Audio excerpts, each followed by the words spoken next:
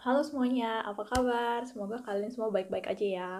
Hari ini buat nemenin kalian semua yang ada di rumah, aku pengen bahas tentang pertanyaan-pertanyaan yang sering banget ditanyain soal hamster.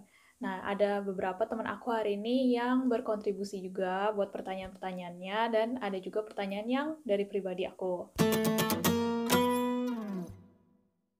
Nah, pertanyaan pertama yang paling sering ditanyain itu, em, kok hamsterku takutan terus kabur kalau dipegang? Dan juga, kok hamsterku gigit? Nah, ini juga emang sering banget aku dapet. Hamster itu pada dasarnya hewan yang kecil ukurannya, dan kalau lihat kalian itu pasti takut karena kalian besar, ya kan? Jadi tips dari aku, waktu awal kalian bawa hamster kalian pulang ke rumah, lebih baik kalian diemin aja 2-3 hari. Jangan diajak main dulu, jangan diganggu dulu, supaya mereka lebih terbiasa dengan lingkungan baru mereka, dan juga lebih terbiasa dengan bau kalian. Nah, baru setelah 2-3 hari itu, pelan-pelan kalian masukin tangan kalian ke dalam supaya mereka bisa cium-cium bau kalian. Udah lebih familiar, baru kalian ajak angkat gitu. Aku sih saranin kalian pakai sarung tangan supaya kalau kalian tuh digigit, kalian nggak langsung takut, Nah, kalau kalian kayak gitu langsung panik, mereka juga pasti langsung takut. Dan juga kalian bisa coba pakai kayak mangkok atau gelas buat ngangkat mereka. Nah, alasan kedua tuh bisa aja mereka memang lagi nggak pengen diganggu, atau mereka lagi tidur dan kalian ganggu, mereka marah. Itu bisa aja. Nah, kadang bisa juga kayak anak kecil datang langsung ambil kayak gitu, pastinya mereka kaget dan mereka pasti gigit. Mereka nggak akan gigit kalau nggak ada alasannya. Next, pertanyaan yang kedua, hamster boleh dimandiin nggak sih? Jawabannya, hamster mandi itu biasanya nggak pakai air. Kalau kalian lihat tuh banyak yang jualan pasir hamster, karena hamster mandinya pakai pasir. Kalau kalian sediain mangkok besar isi pasir di dalam kandang, hamster kalian tuh pasti akan guling-guling gitu di kandang untuk bersihin dirinya sendiri. Syrian hamster lebih jarang yang guling-guling, tapi tetap mereka pasti akan bersihin diri mereka sendiri dengan pasir. Makanya pasir hamster itu wajib ada di dalam kandang ya guys. Pertanyaan selanjutnya ini, kenapa gigi hamster kok warna kuning? Nah, yang ini pertanyaannya susah ya. Tapi gigi kuning itu sebenarnya memang normal di hamster. Kalau giginya nggak kuning, itu pertanda kalau hamster kalian ada anemi atau penyakit kekurangan darah. Dari hasil research aku, ternyata hamster itu salivanya atau ludahnya ber-pH acidic, atau bisa juga dibilang konsentrasinya itu asam. Kalau dibandingin sama orang, kita manusia biasanya pH-nya netral atau lebih ke arah alkalin. Itu juga bisa berubah tergantung dari apa yang kita makan dan apa yang kita minum. Maka itu hamster giginya kuning.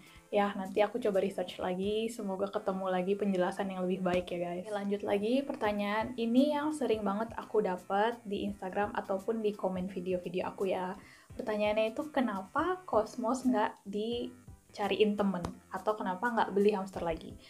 Nah, salah satu alasannya kenapa, karena hamster itu normally solitary animals, atau mereka lebih memilih untuk tinggal sendirian. Apalagi Syrian hamster itu mutlak hukumnya kalau mereka itu harus tinggal sendirian. Kalau enggak, ada beberapa konsekuensi, kayak contohnya mereka bisa berantem, mereka bisa sampai mati. Next ini aku bakalan sharing ke kalian kenapa hamster Syrian itu nggak boleh digabungin satu sama lain. Sedikit grafik konten ya guys, kalau misalnya kalian nggak mau lihat atau nggak bisa lihat, silakan lanjut.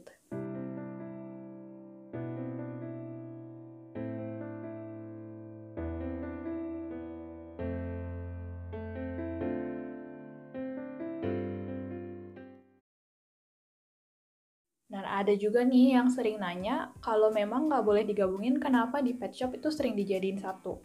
Ini aku juga ada foto ya, mereka masih kecil, dulu aku punya temen untuk diadopsi hamsternya, dan mereka bareng-bareng di dalam satu kandang. Ya, karena mereka masih kecil. Nah, biasanya kalau mereka udah menginjak usia remaja, biasanya di atas 1 bulan, mereka pasti akan berantem dan kalian harus siap-siap juga in the end misahin mereka. Nah, kalau misalnya pasangan yang nggak boleh yang sejenis, gimana kalau yang lawan jenis? Cosmos kan cowok, kenapa aku nggak beli ceweknya terus dikawinin? Aduh, ini tempat aku aja kecil dan aku udah nggak muat lagi kalau buat taruh binatang yang lain ataupun hamster yang lain. Jadi aku mikir kalau hamster dikawinin, terus anaknya banyak, mau ditaruh kemana? Dan aku juga mikir, di luar sana masih banyak hamster yang butuh pertolongan kita, masih banyak shelter yang menampung hamster, dan masih banyak hamster yang dibuang. Bahkan, menurut aku bakalan lebih baik lagi kalau kalian bisa nolongin hamster-hamster yang di pet shop yang emang luka dan memberi mereka second chance supaya mereka bisa hidup lebih baik lagi. So, buat hari ini aku sharing segitu dulu aja guys. Buat kalian yang masih mau tanya lagi, bisa langsung ke Instagram aku ya. Jangan malu-malu, tanya aja apapun pertanyaannya, mau soal hamster, soal kosmos, soal Germany, soal small animals lainnya bakalan aku jawab. So, thank you guys for watching. Jangan lupa ya, sehat selalu, sering rajin-rajin cuci tangan, jangan sering-sering keluar rumah kalau bisa di masa-masa corona ini. See you guys in my next video. Bye-bye.